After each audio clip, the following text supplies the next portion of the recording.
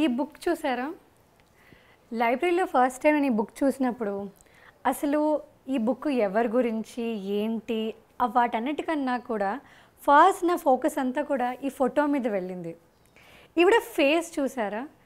ఎక్కడో ఒక certain amount of courage, ఒక సర్టన్ అమౌంట్ ఆఫ్ రైచియస్నెస్ ఆ ఫేస్ ఎక్స్ప్రెషన్లోనే నాకు ఎక్కడో ఇది ఒక స్పెషల్ పర్సనాలిటీ అని అనిపించేలా నాకు ఈ ఫేస్లో ఎక్స్ప్రెషన్ అనిపించింది. మేబీ ఇలానే ఉంటుందేమో ఒక స్ట్రాంగ్ ఉమెన్ అనిపించేలాగా ఈ ఫేస్లో ఒక తెలియని గ్లో, తెలియని ఒక స్ట్రెంగ్త్ నాకు వెంటనే కనిపించింది అనమాట. ఇది ఒక ఆటోబయోగ్రఫీ. ఆన్ బ్యాలెన్స్ అని చెప్పి లీలా సేత్ గురించి ఒక ఆటోబయోగ్రఫీ. ఈవిడ గురించి ఒక బేసిక్ ఐడియా ఇవ్వాలంటే, she is a women of many firsts.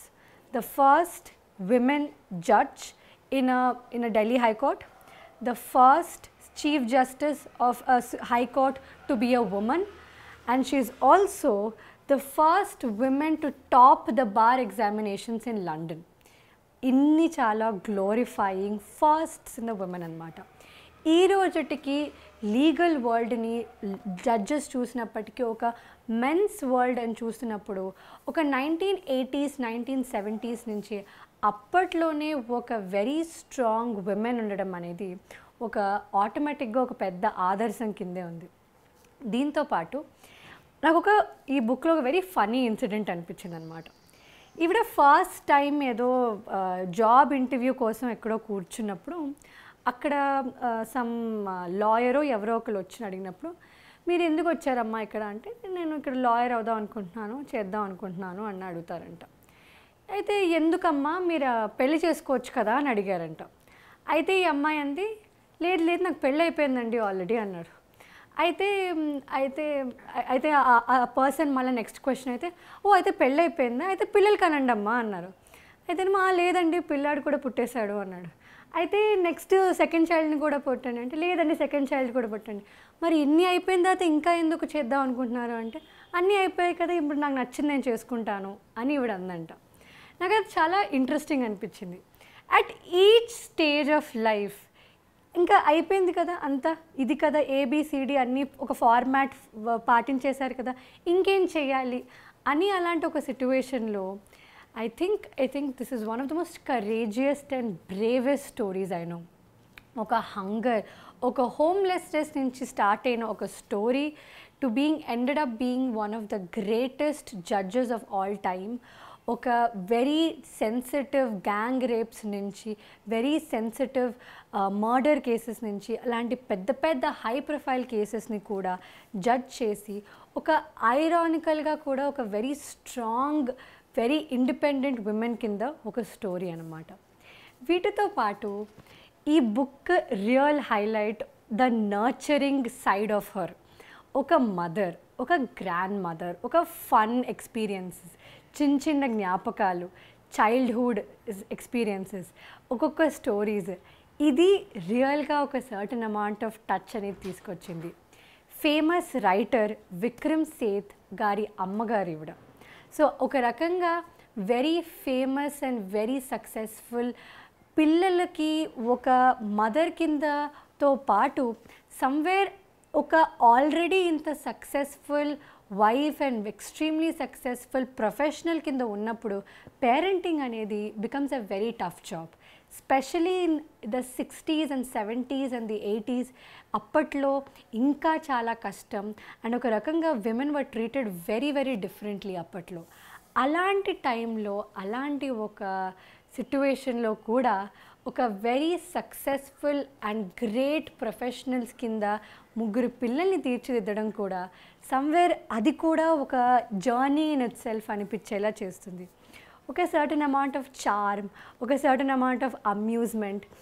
చూస్తారు చూడండి, సడన్గా మీ ఇంట్లో మీ నానమ్మో అమ్మమ్మో డైరీ దొరికిందనుకోండి, ఒక సర్టన్ అమౌంట్ ఆఫ్ ఫెమిలియారిటీ ఉంటుంది చూడండి. ఆ ఫెమిలియారిటీ నాకు ఈ బుక్తో వచ్చింది. సమ్వేర్ ఈవిడ స్టోరీలో ఎక్కడో నాకు తెలిసిన ఒక స్టోరీని వెతుక్కోవడం, సమ్వేర్ ఆవిడ చెప్పిన ఒక లైన్లో నేను కూడా నవ్వడం. అండ్ ఒక ఈ రోజుటికి she is a women Born in the 1930s, but 2021లో కూడా 2025లో కూడా ఒక రెలెవెంట్ స్టోరీ, ఒక టైమ్లెస్నెస్. అండ్ యూజువల్గా టైమ్లెస్ స్టోరీస్ చాలా తక్కువగా ఉంటాయి. అండ్ అందుకే ఈ స్టోరీ ఇంకా చాలా స్పెషల్, బ్యూటిఫుల్ అవుతుంది. ఒక అన్హిడెన్ చామ్ ఏదైతే ఉందో ఈ బుక్లో, అది ఎవ్రీ రీడర్ ఒక స్మైల్ పెట్టుకుని అన్నమాట. నిజంగా ఈ బుక్ చదివేటప్పుడు నేను every once in a while mirror వైపు చూశాను, ఎంత టైం నేను స్మైల్ చేస్తున్నాను అన్నది. I think if a book makes you smile without you realising it, I think అంతకన్నా ఒక గొప్ప సజెషన్ ఏం ఉండదు, అంతకన్నా ఒక బెటర్ టైం ఏం ఉండదు to enjoy reading. So this is my an autobiographical suggestion. ఆటోబయోగ్రఫీలో on balance అనేది లీలా సేత్ గారి బుక్ అన్నమాట. Also this is also great professionally ఒక గ్రేట్ స్టోరీ. ఐ థింక్ మన అందరికీ కూడా ఒక గ్రేట్ ప్రొఫెషనల్స్ చూసి ఎలా మన కెరియర్ని మార్చుకోవడానికి కూడా, పర్సనల్ లైఫ్లో కూడా great story. Balancing personal and professional life modern డేలో ఇది ఒక very big topic of discussion.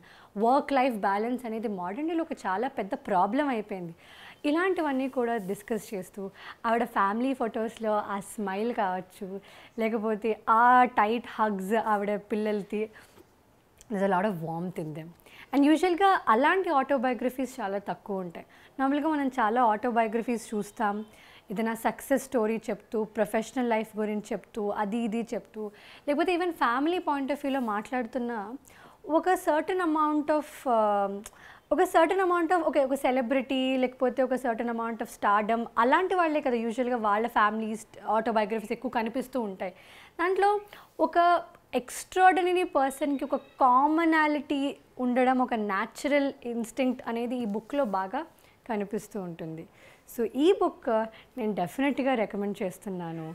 And ఈవిడ ఫేస్లో ఉన్న గ్లో ఏదైతే ఉందో, ఆ expression actually one of the most powerful expressions I ever seen on a book cover. కాబట్టి once again I want to రీఅఫర్మ్ that ఈ బుక్ ఒక చాలా గొప్ప బుక్ అండి. Thank you so much.